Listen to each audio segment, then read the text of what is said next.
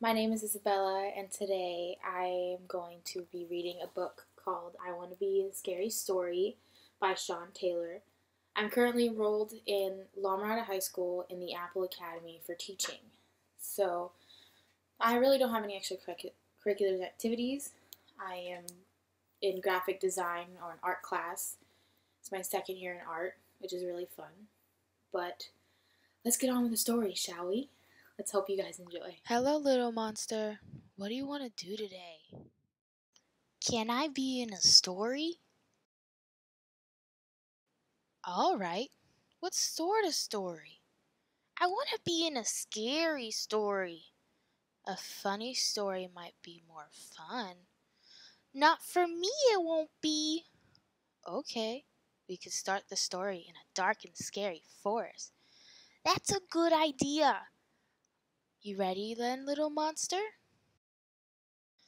You bet I am. Oh my golly gosh! This looks really scary. It's really scary. Do you guys think it's scary? I really think it's scary. I wouldn't want to be in a scary story like this. Would you? Is that too scary? It might be. Would you rather it be just a spooky house?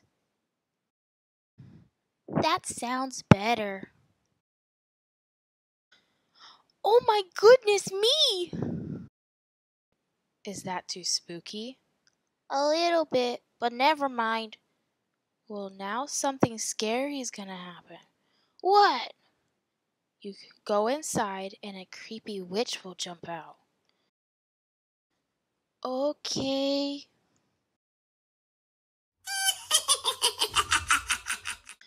Oh, yikes and crikes! Would you rather something else jump out instead of a witch? Maybe. How about a ghost? Okay, a ghost. Oh, jeepers creepers! Hold on, this is too scary. Well, you did say you wanted to be in a scary story. I know, but I want to be in a scary story where I do the scaring. Oh, you want to be the scary one. Yeah! Okay then, you can creep up the stairs, sneak over the door, and then scare the person inside. Want to be the scary one, scaring all the people, or would you guys want to be scared? Would you be the monsters chasing after you, or would you be the monsters chasing the people? I think I'd be the one chasing the people, being the scary one. All right! This is more fun now. I found the door. Now I'm going to be scary. Wait a minute. Who is going to be in there? The witch? What? Look, can we maybe change the book so it's a funny story? Alright, little monster. There could be just a teeny weeny monkey and his friend in there. Good! That's gonna be much funnier. I can easily scare him. Oh, you've gotta be kidding me!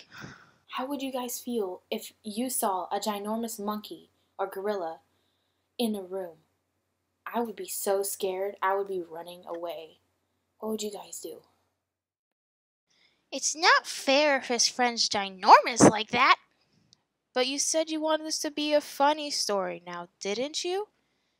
Yes. Well, it's gonna be funny if a ginormous monkey and a teeny weeny monkey start chasing the monster, isn't it? Not for me, it won't be. Unless. Unless what? Hey, little monster, are you okay? Little monster, are you out there?